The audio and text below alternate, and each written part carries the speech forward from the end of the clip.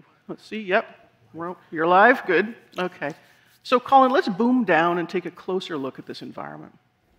So to create a really immersive game experience, the characters and environments have to work together harmoniously. We can't just drop believable characters into a less than convincing world.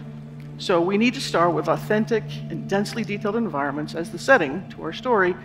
And look, because part of our story is set in 1940s occupied Paris, we needed the world to have a really believable and visceral level of detail and grit, as you can see here. So, Roman, why don't we focus on the ground here for a bit? Now look at that. That's an amazing amount of detail. It would have been nearly impossible to get something this complex to run in real time without the new features in 5.4. So, Kim, let's talk about some of the levels of detail that we're seeing here. Sure. So, we're talking about Nanite's new adaptive tessellation feature.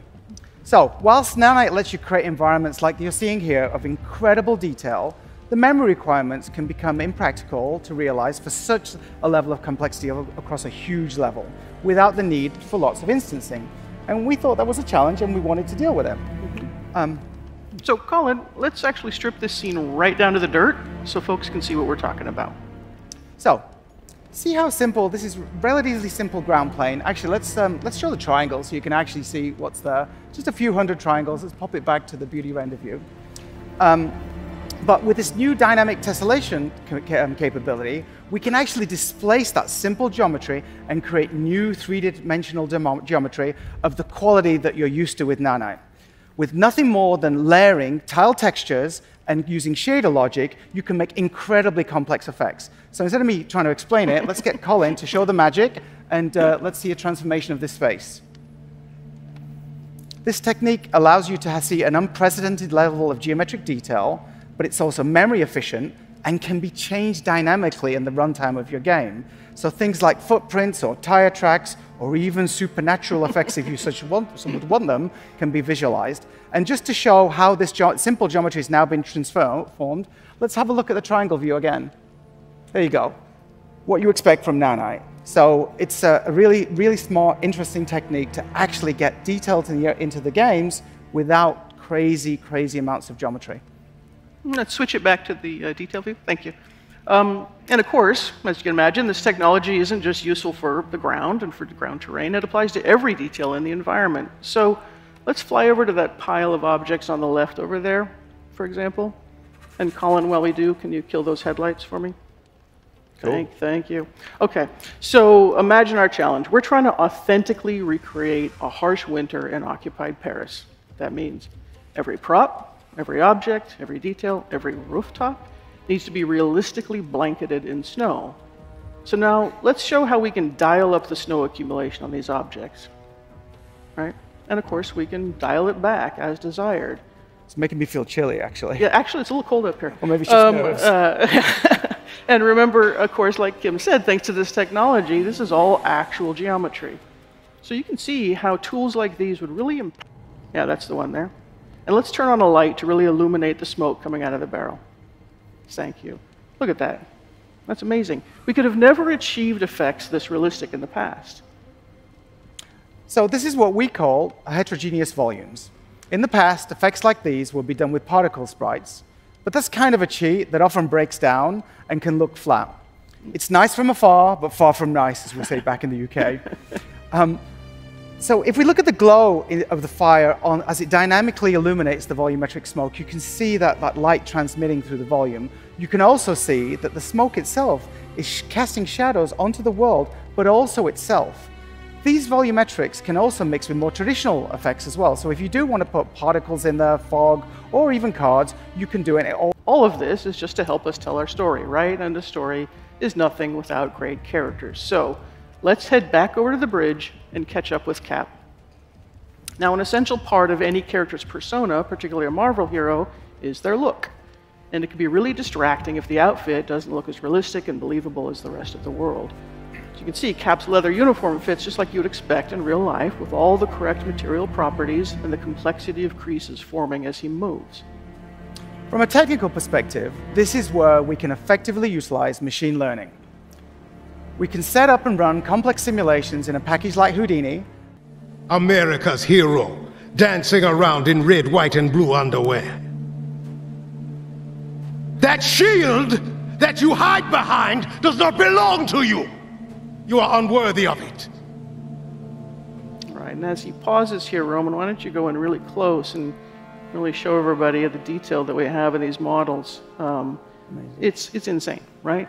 Like, Amazing. It's essential for us to retain every nuance of the outstanding performance that our actor, Kari Payton, brought to Azuri's character. What you just saw there were untouched metahuman animator solves. So working with the metahuman process, we've been able to honor our amazing actors' performances and faithfully transform them into equally powerful... That's far enough! I'm here on the business of the United States government. Yours is not the only business here. Stay out of my way. Stand aside! I do not take orders from anyone. Turn around, boy. Go home. Look, pal, I don't know who you are. But I know who you are. Captain. America's hero. Dancing around in red, white, and blue underwear. Says the man dressed like an overgrown house cat. That shield that you hide behind does not belong to you. You are unworthy of it. I don't have time for this. Neither do I.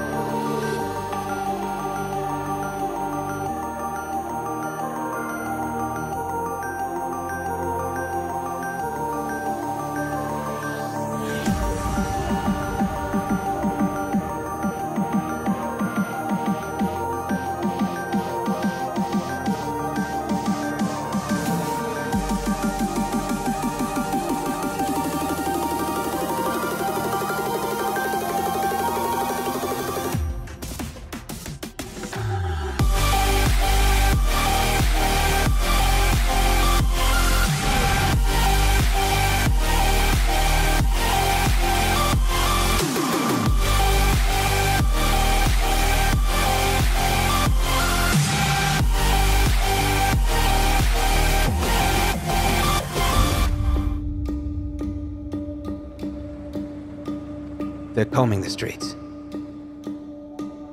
Searching house to house. If they arrest you two, they will take you to their headquarters, and you will not return. I'm more concerned with the 6-foot cat man who's got claws that can cut through vibranium alloy.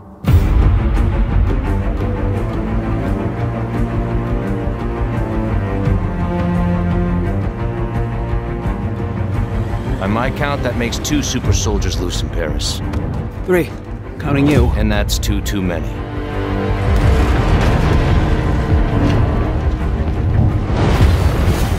I'll be there before the sun rises.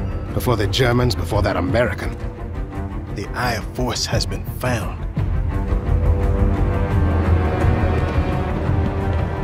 Please, just stick to the rooftops. Be careful, Stanwasami. When am I not?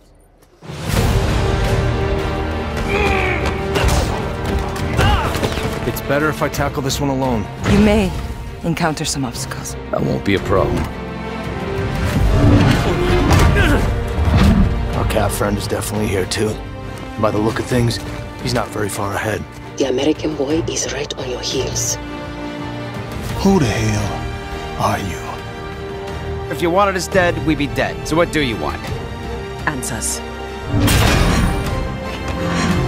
That's far enough! Stay out of my way! Stand aside! I do not take orders from anyone! I don't have time for this. Neither do I.